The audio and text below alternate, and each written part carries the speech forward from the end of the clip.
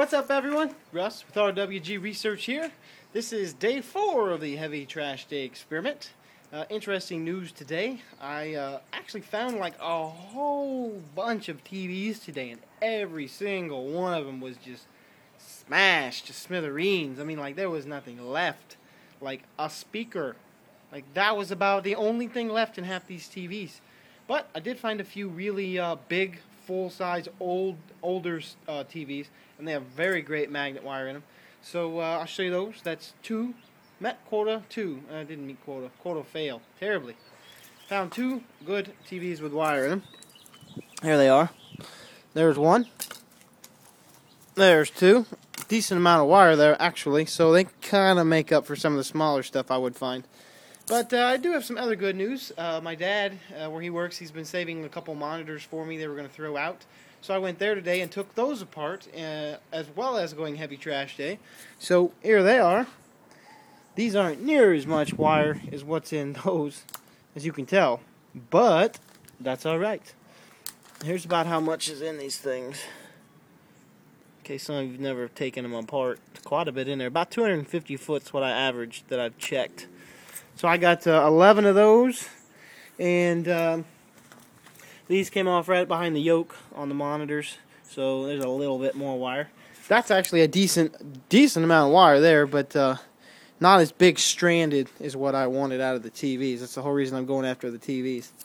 The other news for the day, I did find another like 50 or 60 inch rear projection TV, like a newer style one, but it had looked like it had been out in the mud for a little while, and the lamp was gone and a few other things.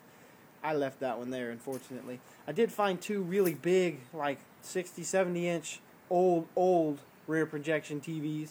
Obviously, I just left all them alone. I was going to take the flyback transformers out of the bigger rear projection TVs, but I didn't, although maybe I should go back. No, I'm not going back. But that's the news for today. The other good thing is that monitor, or TV that I picked up. It's actually a 50-inch. I think I told you 63 or something, but it's 50-inch rear projection DLP HD, and I haven't had a problem with it. So far, it's been working just fine. I'm really not sure what the problem was. Besides, you can hear the mirror. Or actually, it's the color wheel. You can hear the bearings are going out in it. But, I mean, that's crazy. That's crazy. Look how big this TV is. It's like bigger than me. What's up with that? But anyway, that's about all I got for you. I know the colors look kind of funny on my computer, or my phone here, but they look just fine. I haven't had a problem with it. So that's it, Russ, RWG Research. Go find yourself some scrap TVs and junk. Pretty cool stuff. Tomorrow should be a pretty good day, and it's the last adventure. It's actually around my area. Everywhere else I've been going is outside of where I normally live at, or am in. I think I went about 80% of the area today. Covered about 80% of the area. So, I think it's been an hour. Not bad, not bad. Alright, Russ, RWG Research. Have a good evening, guys. See ya.